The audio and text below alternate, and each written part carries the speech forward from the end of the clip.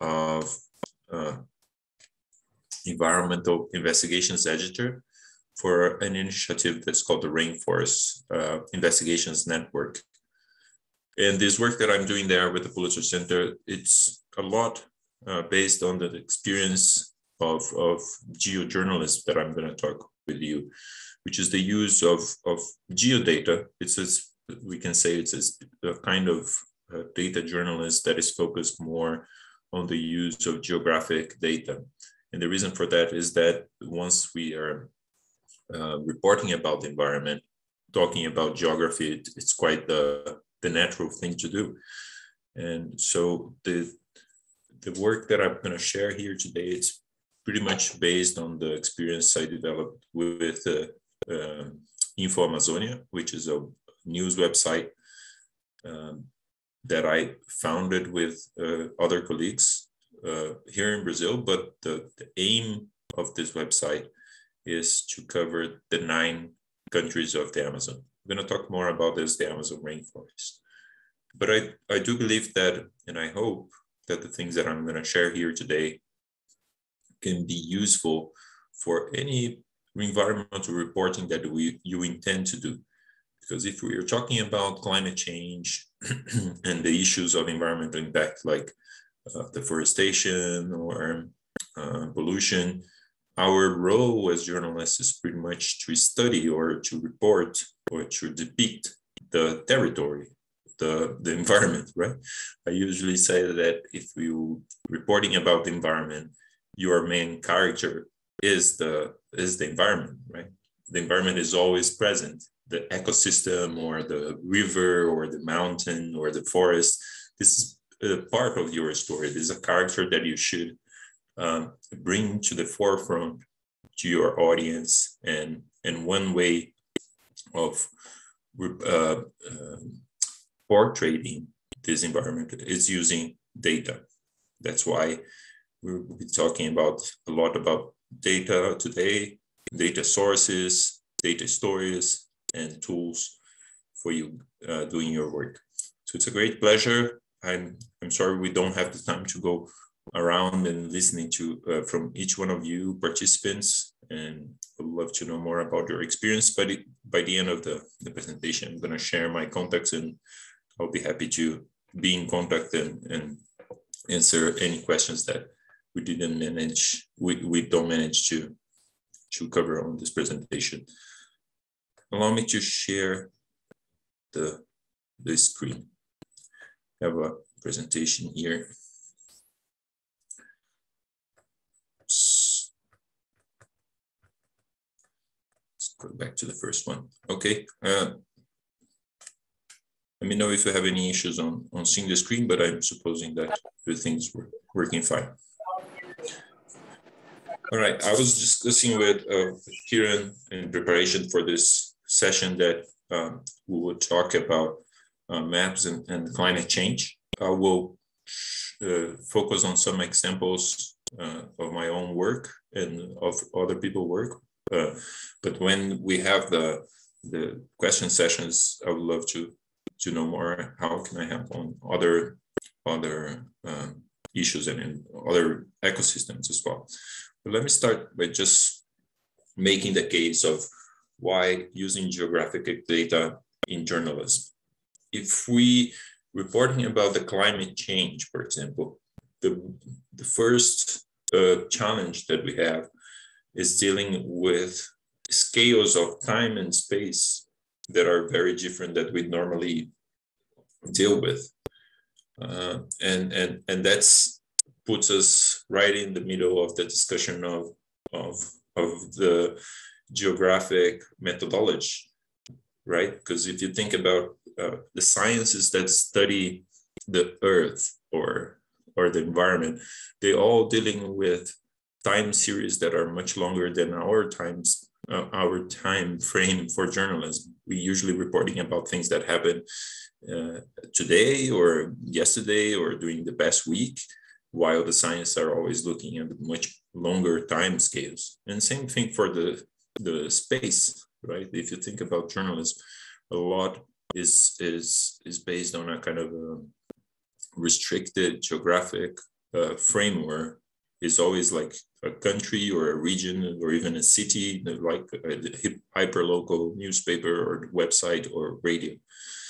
But if we're talking about ecosystems like I do when I talk about the Amazon basin, I'm talking about a huge area that has challenges that are going over time, like deforestation, for example, is happening over the past 50 or 40 years. And look at this image, for example, on the screen. This is showing almost 40 years of data to portray how climate change is affecting glaciers. And that's very effective. I don't need to tell a super long story to depict 40 years of a phenomenon. So that's why when we're using satellite imagery, for example, which is exactly a kind of geographic data, we're getting help for facing this challenge of showing a long time scale and a big geographic space.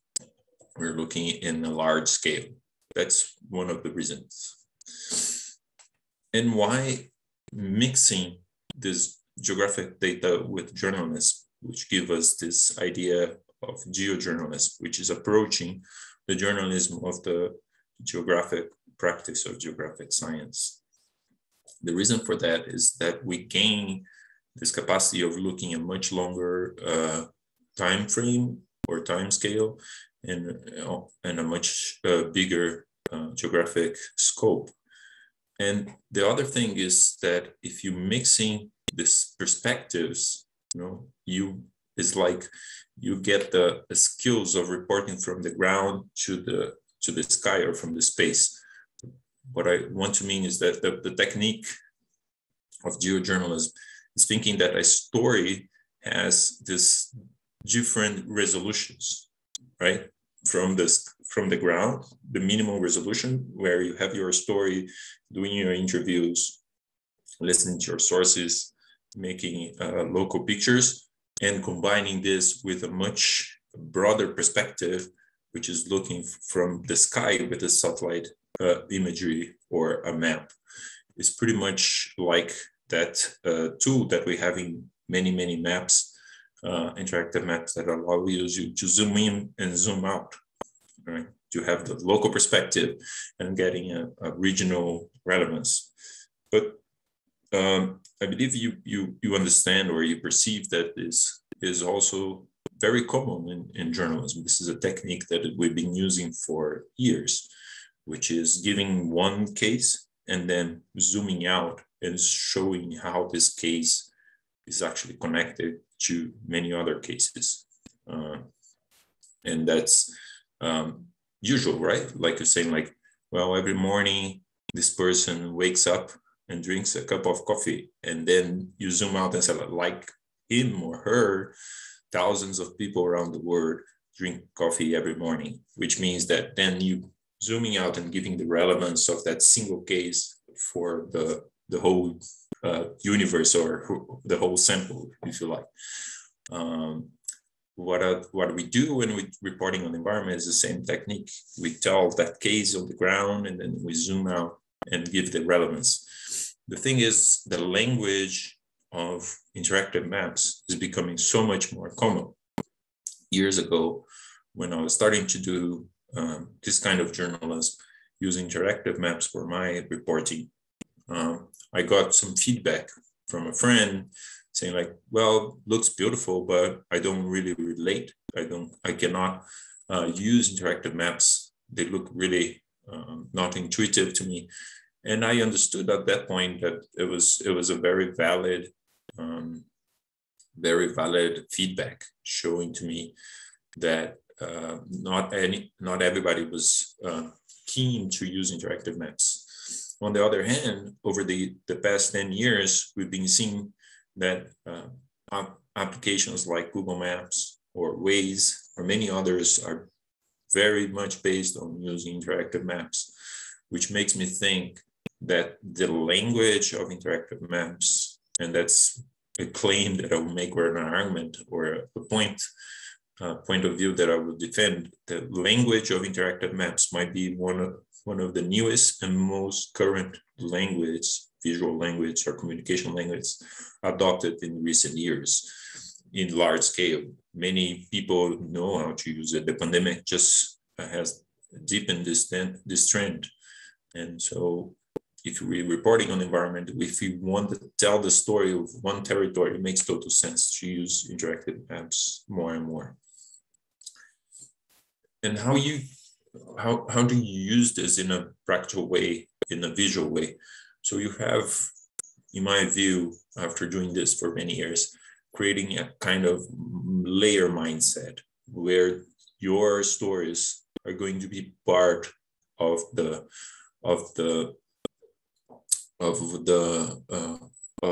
representation of the territory. It's going to be one more layer.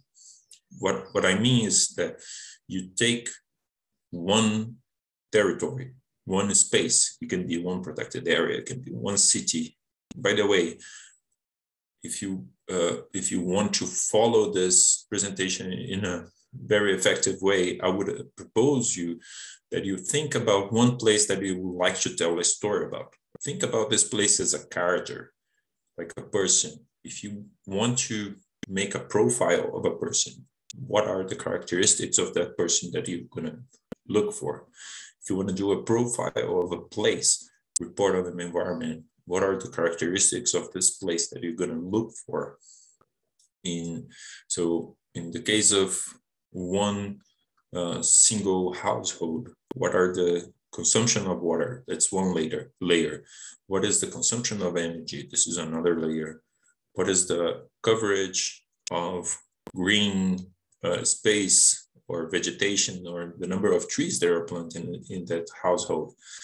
And then you come with your story, and then you help to contextualize that data. Who are the people who lived in that household?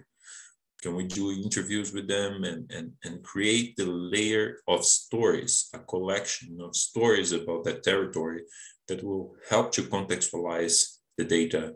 And the data will always be there to contextualize your stories. It's like a dialogue between these layers. These are all, or might sound really theoretical, but I will show you now some examples of how this works in practice, and I hope this will inspire you to do similar work. To start, think about if we're talking about geojournalism, we're colliding, if you like, two practices, geographic science and journalism. And what are the techniques or the analysis more frequent in geographic sciences that we can bring to journalists? So think about the resolution.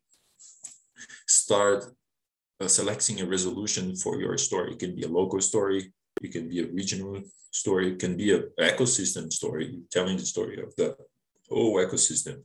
Or if you're talking about climate change, we're even doing a global story. That's the highest resolution so far for a journalist. It seems like that we soon jumping out of the planet and doing spatial resolution as well, another kind of spatial resolution from the space. But then you think about, so resolution deals with the space in a sense of the geographic space, but then you have to think about time scale. What kind of analysis you do when you're thinking about time? You think about the frequency, besides the when, right? When the fact happened, when this deforestation happened, when the glacier has melted. There's the frequency, right? How often things happen. That's very usual to analyze, for example, forest fires. That is a growing effect of climate change, or floods or extreme events. How frequent extreme events happen, or the duration of an event, how long it lasts, or how long it took to transform something, right? And finally, the changes before and after.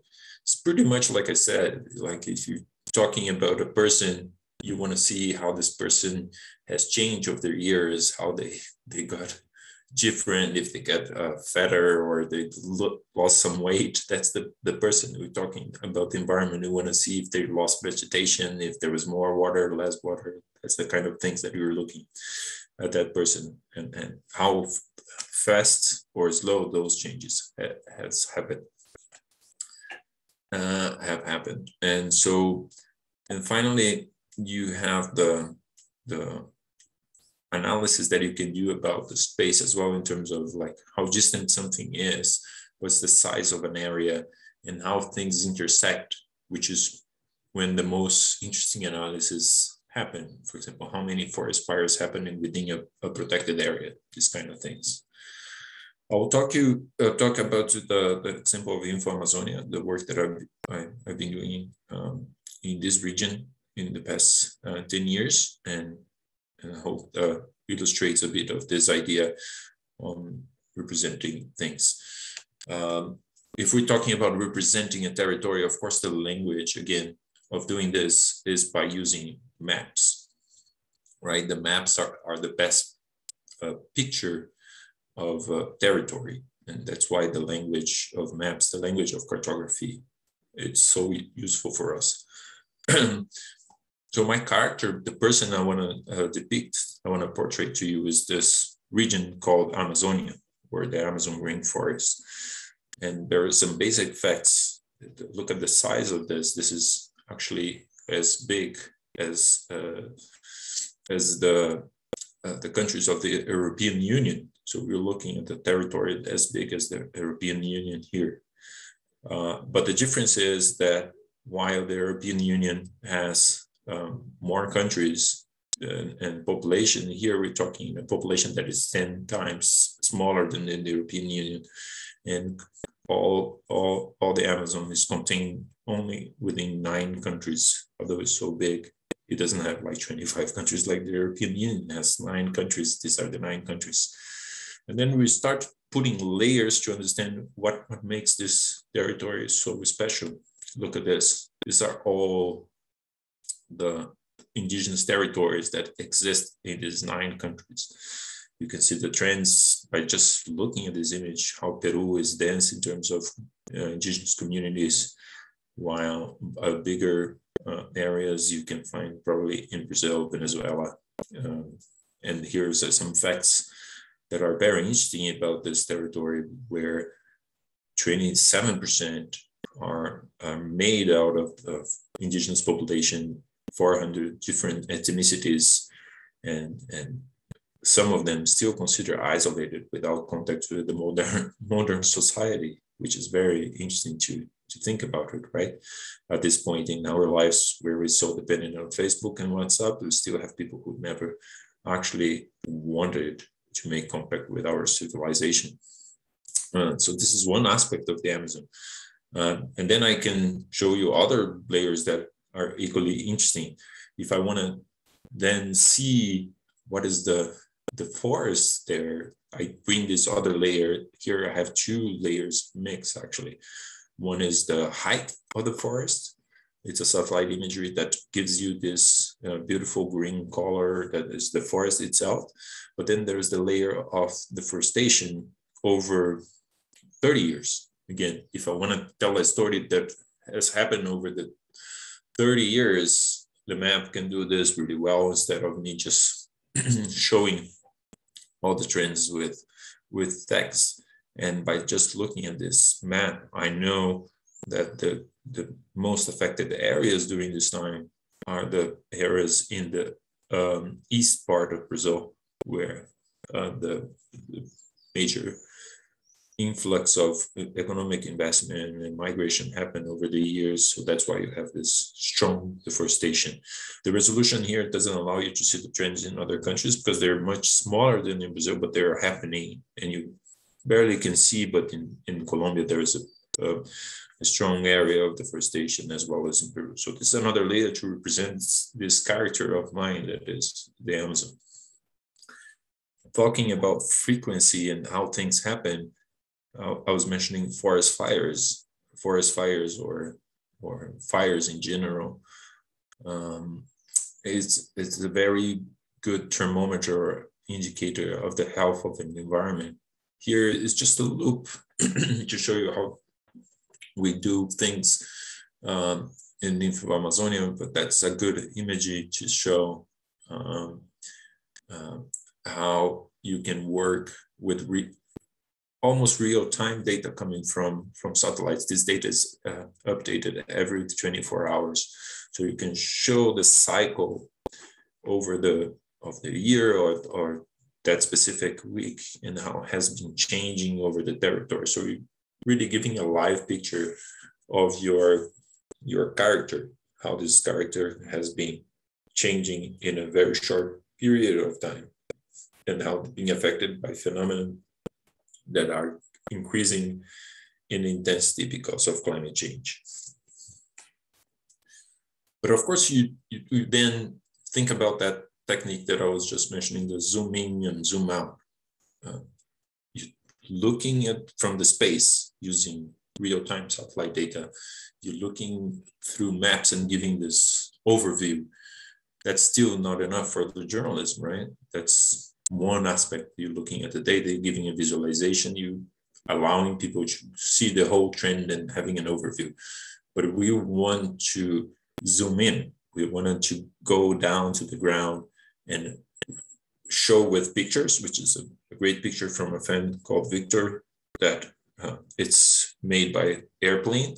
Then you already closer to the terrain and giving it the concretude coming out of the map and showing to people how this looks in practice. So those forest fires that look somehow beautiful with the satellite data in this map, they get a much more concrete feeling with this picture, an aerial picture taken from an airplane, and how it looks on the ground, and why you even can see the smoke from the sky if you use satellite imagery. But that gives you more of the sense on how it happens.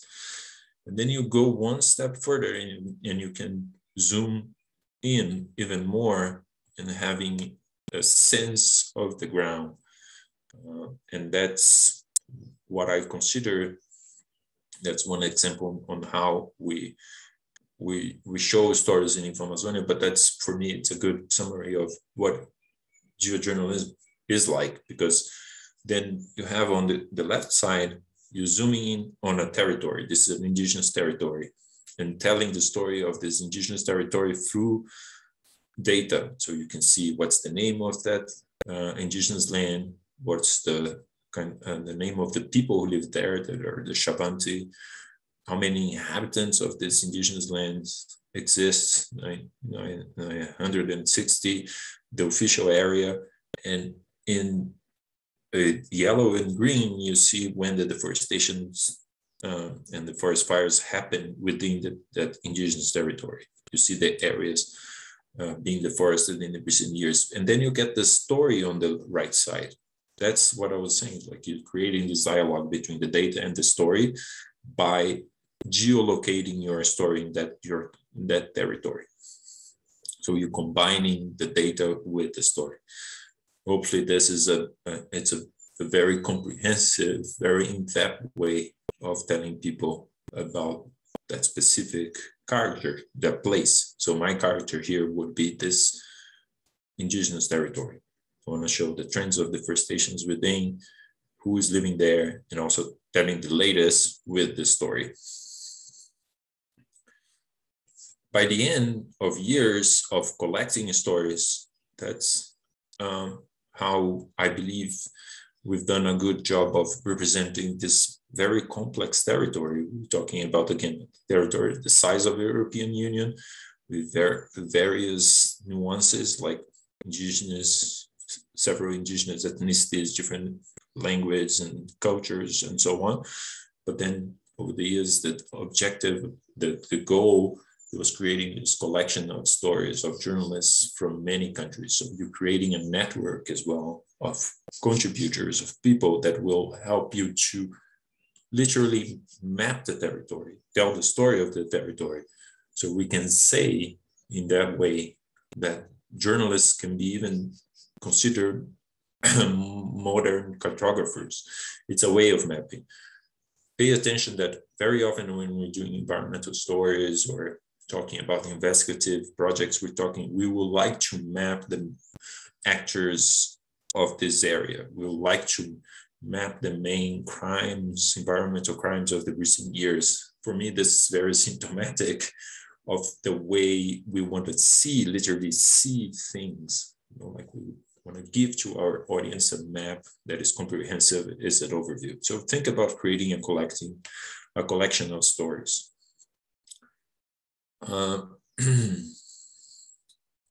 Some examples here. I can share this presentation with you guys, but then you will have time to explore better. But I will show one example from ProPublica that you probably know in the US. Look how interesting this story is. It's very similar to what I was showing. It's done with a newspaper in Louisiana. So here they want to show how the coast of Louisiana it's actually disappeared since the 1920s because of climate change or some misuse of the land. So it gives you the territory, but you can remember, you can zoom in, like I was saying, and then you getting closer to some areas. And so you have the story here on the side, it tells you the story. At the same time, you have the slider here that shows the reduction of the terrain. Look at this, how dramatic. From the 1930s from now, that's how much water has intrude the territory in this specific area, to the point that there's no more land by 2010.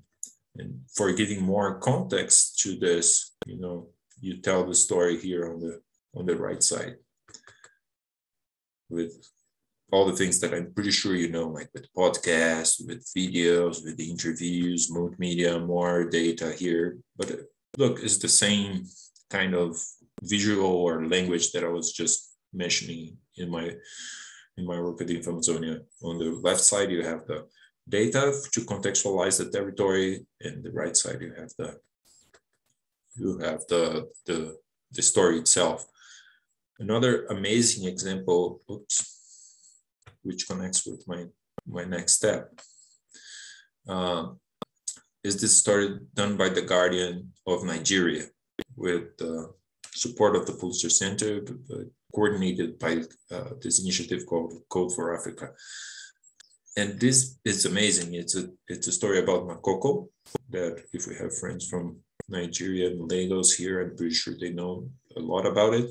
But Makoko is a floating neighborhood in Lagos, which literally is not in the map. It's not a regular neighborhood or community, so that's why it's not on Google Maps literally.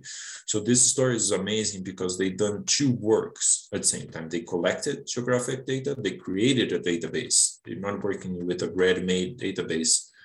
And at the same time, they were telling the story of this character. So the main character here, of course, the people are showing the story, but the character is the neighborhood, is Makoko itself. So it needs to be mapped as well as its people. So let me just get to the main part. Look at this, how amazing is this story. So this is Google Maps, and you see Makoko is just basically a white blank spot in the map. But here's the map they created after this story, all the neighborhoods that are here mapped with OpenStreetMap, which is a tool that helps people to, it's a Wikipedia of the maps, allows people to create their own features on the map. And so people from the community themselves were helping to map their features. And this is the interesting data that they collect, how much boat terminals exist, how many churches exist in the neighborhood, health facility, head of community, mosque, market. It's a map, it's a story at the same time. Amazing example from Code for Africa. So how would you start to do such a work? My first tip for you as a practical thing is to learn how to geolocate yourselves. Have you ever used a GPS or an application like Wikiloc? It's not a propaganda here. It's just like a nice app that I've used in my own work, but there's so other in iPhone or Android that you can use as GPS applications for your phone. Your phone very likely has a GPS built in. That's why you can use these apps. But a professional GPS might be a good thing to have as well if you're doing work on the ground, on different, on distant and remote environments. And so I would say that the first step for you start doing this kind of work of mixing geographic data with your own stories is learn how to geolocate your content. It can be your track, how you geolocate the movement that you do, like from using a car or making a hike or taking a boat, or even putting geographic coordinates in your pictures and other content like video. Quick example on how I've used this myself, and I'll show you then an exercise. So I did a story for InfoAmazonia about this hydroelectric power plant called Belo Monte years ago. And for this story, I was lucky to go in on a boat, like a canoe, with indigenous people from the Xingu River in Brazil. So the idea was taking the canoe and rowing for 4 days with the local people. This was my guide, showing how the new hydroelectric power plant would impact their livelihoods. These are fishermen and people who depend on the river.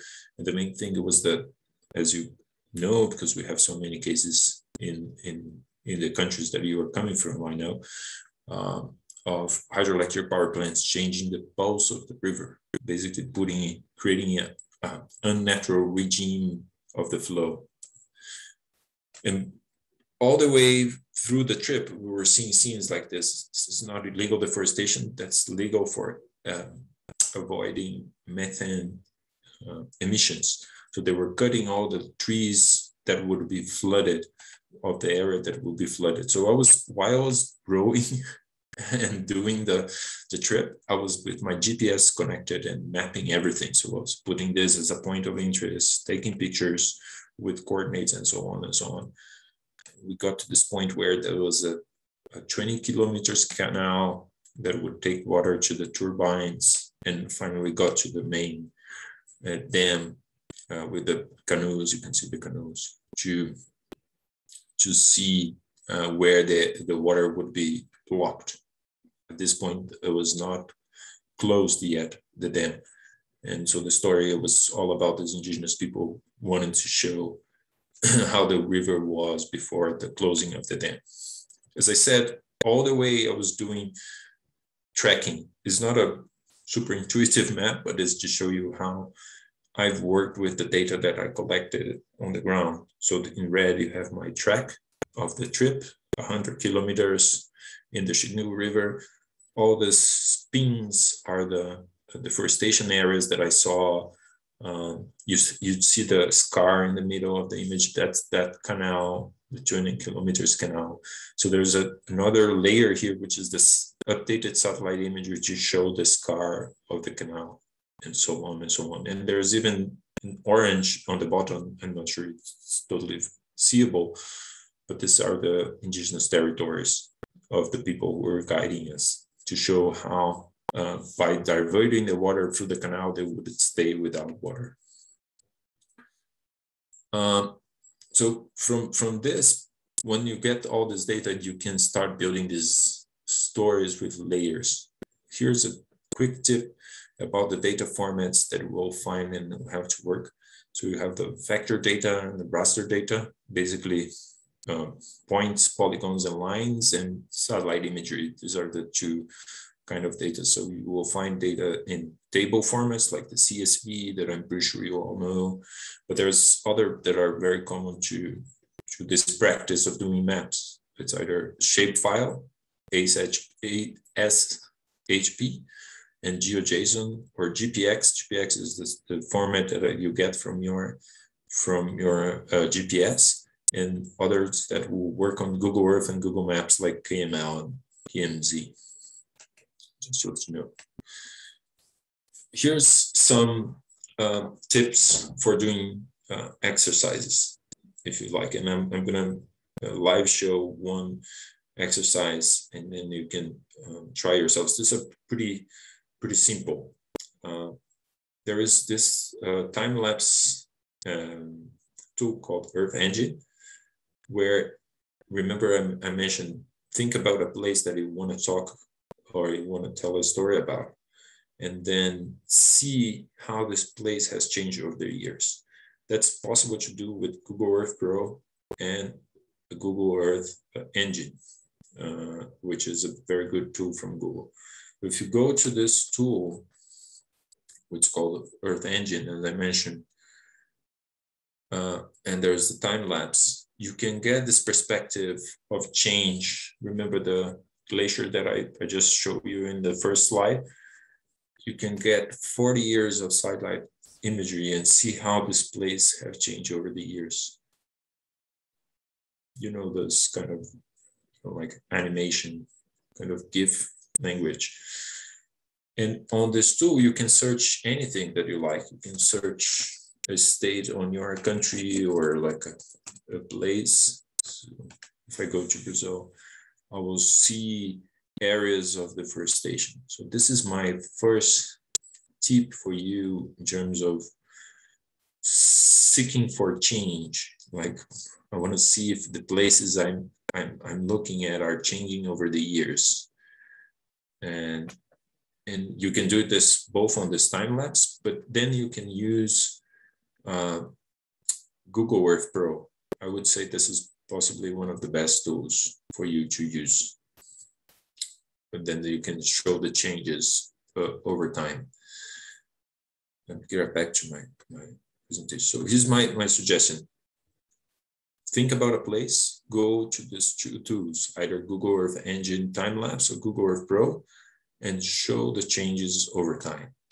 And then exercise 2, start overlaying other information like deforestation, forest fires, and protected areas. Then a second step, a second exercise, it would be using satellite imagery itself, which you can find for free in Sentinel Hub and Planet, 2 platforms. So if you go to this website on this link, and I will soon get this link on our chat, you can find many images that give you updated information about this territory. Same thing for these tools of NASA. I know my time is a bit short. Let me just go over some of the sources that I was just mentioning. So the time lapse of Google Earth Engine,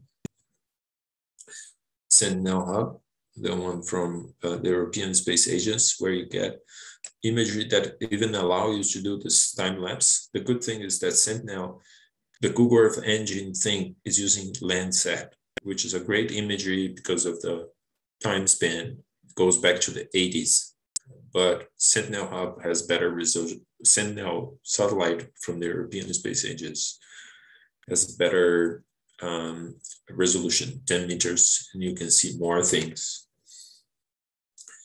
One tool that gives you a lot of the other layers, like protected areas, forest fires, deforestation for the whole globe, is Global Forest Watch. Not sure if you use it, but then from here, you can download many of those formats, like I was showing, the CSV, the GPS, the ASAT, the shapefile, the KML. You get these formats, and then you start creating your own maps. For creating your own maps, you can either use Google Earth Pro, but I really like 2 tools. That one is QGIS and another is Mapbox. Then you start putting the layers there. To get fire data, you can use this platform from NASA. It's called NASA Ferns. And finally, to see even imagery from the impact of forest fires or pollution in the air, you can use this tool. It's called World View from NASA, that gives you other indicators like carbon monoxide, even carbon dioxide, other particulates, kind of more atmospherical sciences when you can see the pollution directly from the satellite imagery. And some links for those as well are here. My contacts, I'll leave the link for the presentation, and you will have how to click over those links and access those tools. And I will be happy to answer any questions here and after.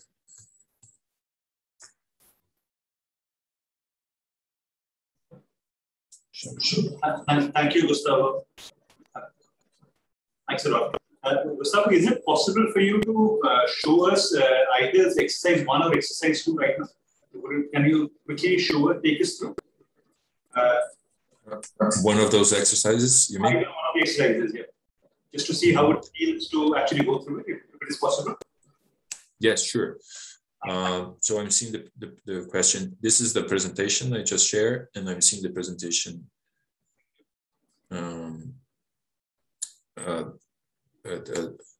The Google Earth Pro is free. Yeah, it is free. Let me share again on my screen. I'll put it on Google Earth. Can you see the Google Earth? Not yet. It will, yeah, we can see it. No, it's fine. We can. Okay. Let me get things. Oops. I'm just trying to organize because there's so many screens on the top. Wait. Okay.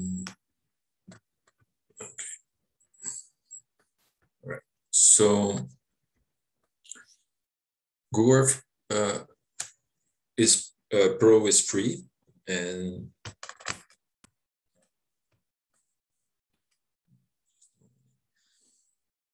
you can. And my mouse is somehow.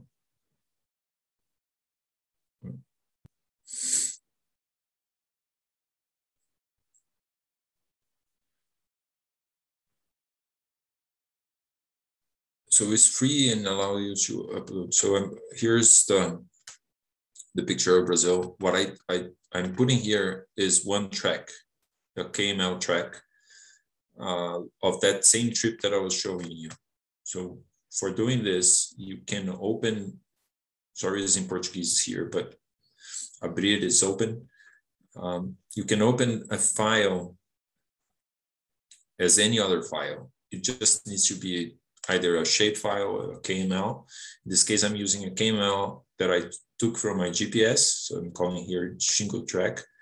And once I open,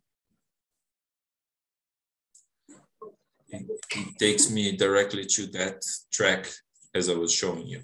So this is the boat trip that I did. All of this was tracked on my GPS. And you can connect your GPS directly here on Google Earth Pro, and it shows you the track. So from now, what I'm going to do here is to explore the territory and see the changes. So one thing that you can do is using the tool here on the top. You see there's a menu of tools. There's a small camera even here that you can record your movements, but there is this clock with a green arrow on the top. This clock, it's a great tool. It allows you to look over time. So this is the hydroelectric power plant Belo Monte ready. Look at the lake, right? If I turn off the clock as my track, it was made 5 years ago, it will show how was the same place 5 years ago. Look, the lake's not there. The whole thing is not ready. So, but when I click the clock,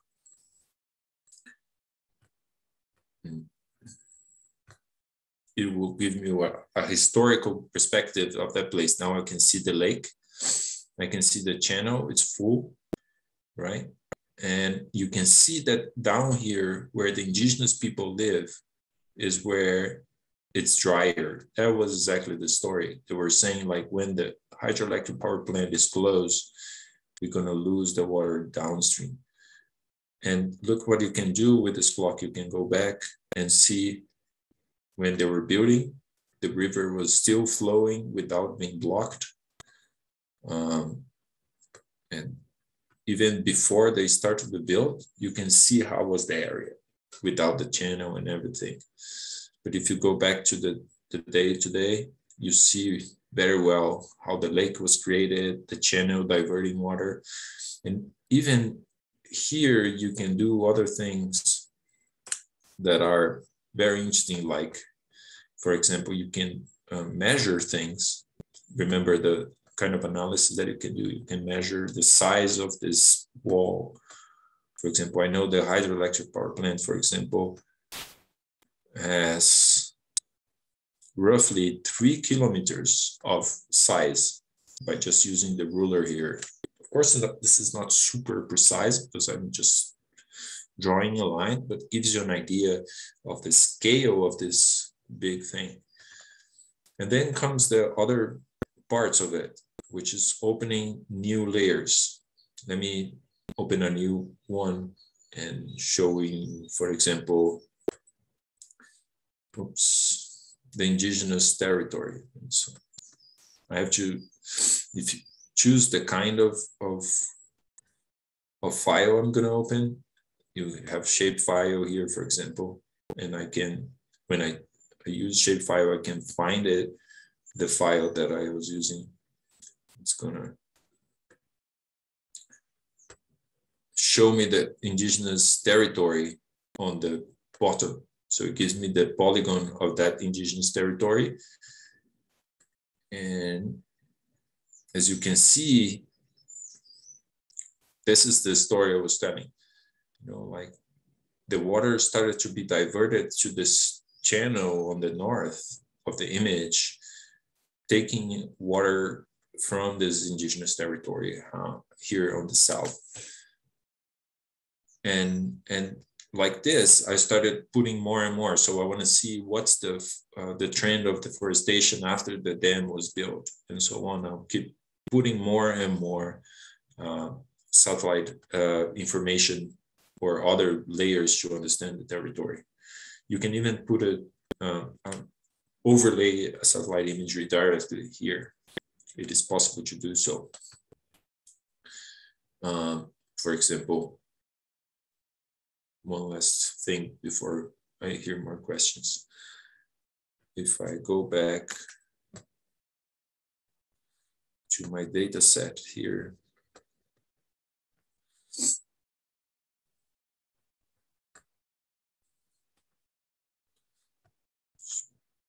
just a second.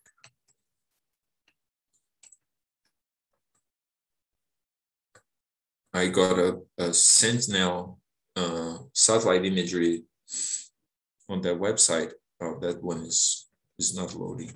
I'm sorry. Let me try another. This is another area that I visited years ago.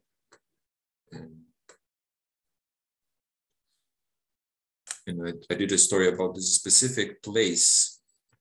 It's called Realidade. So if I want to see the deforestation rate here, I just scan. Oops. You can just overlay the polygons of that area and see, you know, all these white spots here are deforestation polygons. Sorry, it's not loading really quick, I think, because it's using Zoom and Google Earth Pro at the same time.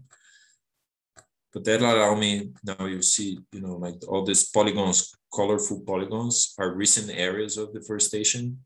This data is actually coming from the Brazilian government. So this allows me to plan my trip ahead. I want to visit areas that there were most recent deforestation happening. So even not to tell the story, but to plan the stories ahead, I use this tool. It's like visiting the place before I go there. And so I get all these small deforestation polygons and plan for the trip.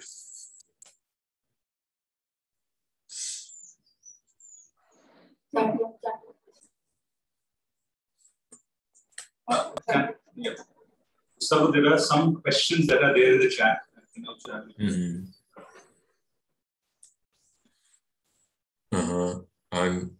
Thank you, Randy. Hopefully you can do good work with this. For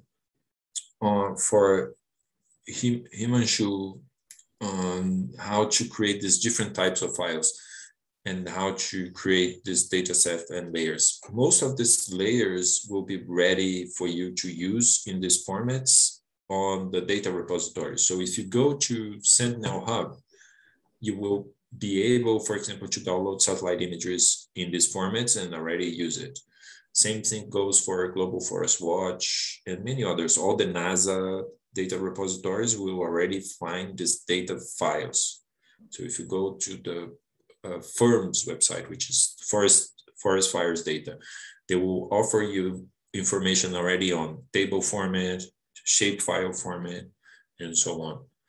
Now, if you want to create a layer like the guys from The Guardian Nigeria did, if you want to create a map, a database for a map yourself, collecting data, the best way of doing this is creating a spreadsheet. That's the most common kind of data set that you will create. That means that you can even create a spreadsheet for your stories. That's pretty much how we started the Information. You create a spreadsheet and then you create your categories. It's like this story, the name of the author, the date when it was created, the description, the links for the media of that story. In that way, you're collecting information for creating a collection of stories. And that applies for anything. If you're mapping something and you're using a GPS, you're creating a data set yourself. While you turning on your GPS, you're creating a track like the one I showed in a KML format or GPX format, and then you export from your application and you have this data set.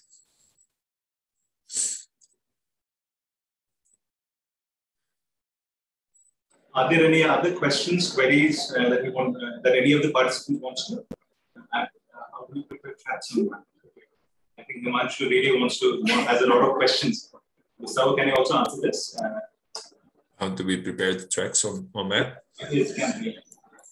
Yeah, well, the preparing, it's more about visualizing, I think. You can, once you open the file, it's gonna be there. So there's not much to prepare. Suppose you were using the track from a GPS, the GPS is doing the work and the precision comes from this, right? They're registering those points and creating a line that you, in theory, you don't need to interfere or change. What you can do is change the color or select parts of it. So you can prepare. What you can do always with the data set is to clean the data set before you visualize, in the sense that you go into the spreadsheet and you erase some rows or erase and eliminate a column that you don't want it to show. So preparing, in a sense, is to filter and decide what to show, what is more important to prioritize. A very basic question I have, Gustavo. If somebody's starting off with this, is Google Earth Pro a better software than QGIS or ArcGIS or the likes? I think they're very complementary, because Google Earth Pro has very good satellite imagery capacities. So it's good for doing that comparisons over time, like I want to show before and after.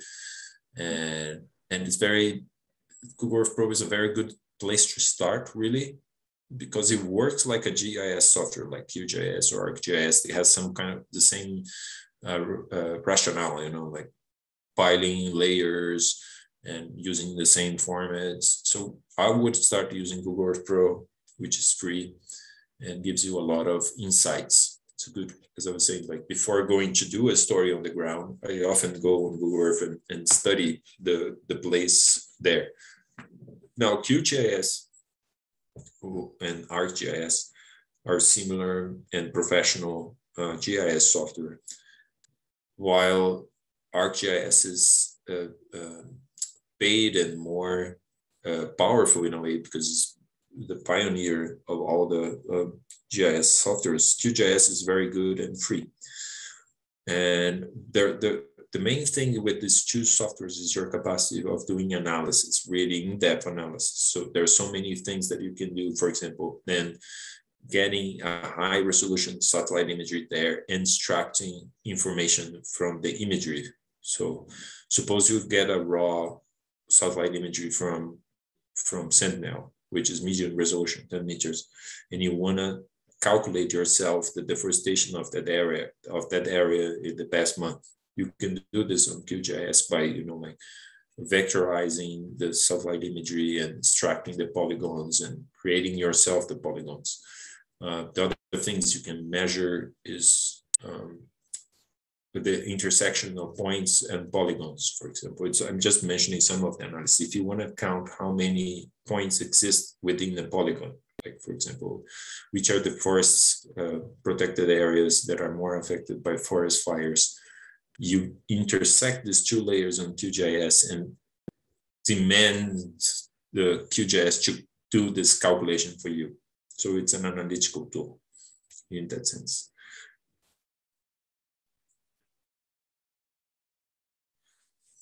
Can the data sets or layers that are readily available be used for specific locations?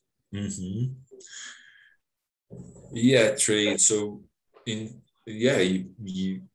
can get in all these tools.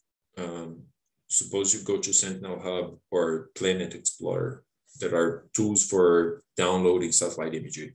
The best thing is actually you download the specific location instead of downloading the whole planet, because that would be really, really heavy.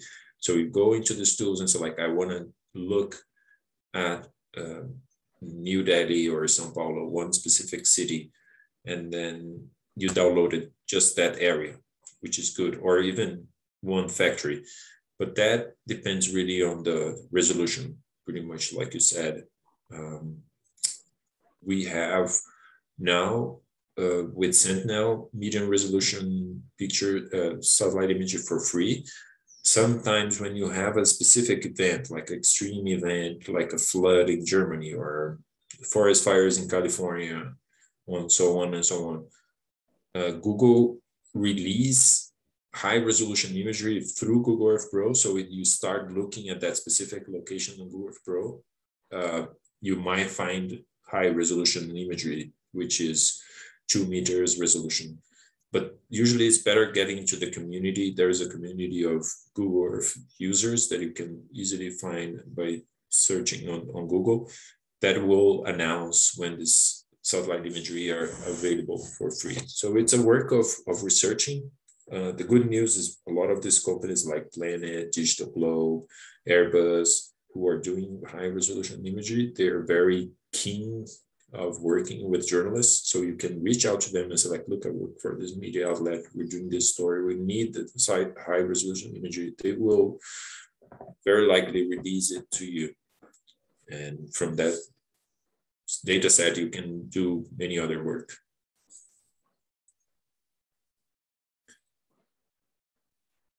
My pleasure. I saw there was a previous questions about the point of interest in your map. How we can do that? Well, that's straightforward. Either you search, as I was saying, for that specific point. I want to look at one specific city, like you search on Google Maps, and that will point out to you on all these tools that specific place. Or you can take the pin and pin down. Literally, you can take the pin either in Google Maps. There's one thing that it's nice to do. I can share quickly my screen again and go back to this. Look, if I suppose you all have Google Drive, you can see my Google Drive here, right? So in Google Drive, there is a surprise, which is when you go here on New and you go to More, there's one thing that's called Google My Maps. So Google My Maps is different from Google Maps. And it is a map that you can edit. And so I'm opening here. I'm not sure you've ever seen this, but so Google My Maps, you can literally take a pin and put it anywhere you want. And that starts creating your own map. And then you can say like, that's my point of interest.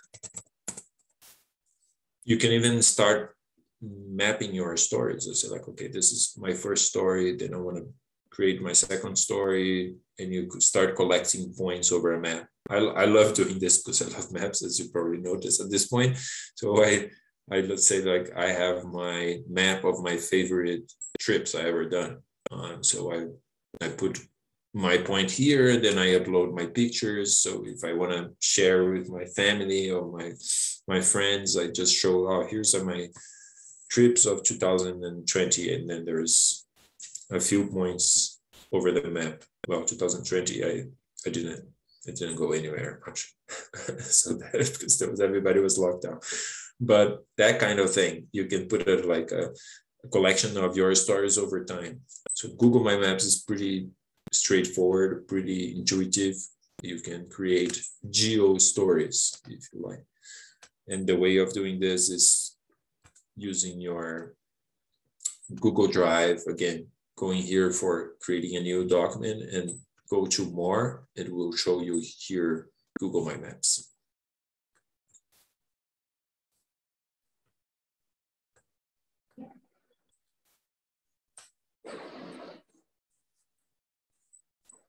More questions? Okay. Thanks, Gustavo. Thanks a lot for the session. We learned a lot. And the last example was the best example that he showed for all of us. How to map our stories on Google Maps. Wonderful. Yeah, please do. It's a lot of fun and just one last. I do think. Yeah. So now I have three options: Google Earth Pro, QGIS, and ArcGIS. If I have to start with a beginner, what do you prefer? Google Earth Pro is the best thing to start with as a beginner? I think so. I think either Google Earth Pro or the Google, even this last example, the Google My Maps, I think it's a good place to start because they're really intuitive. And then move to QGIS. The ArcGIS, unless you get a free account for you as an individual or your organization, your university or your media newsroom, pay for it. It's tough to work because it's very expensive basically. But it's a great software. So if you have the chance of getting access, it's great. But again, I would recommend, as if you haven't not used these tools yet, to start with Google Earth Pro. Thank you, sir. Thanks once again for being with us. Thank you, Karen. It was a pleasure. And thank you, everybody. And please feel free to get in contact if you have any other doubts. Sure. Thanks a lot. Thank you. Thanks. Have a great day and evening. Ciao.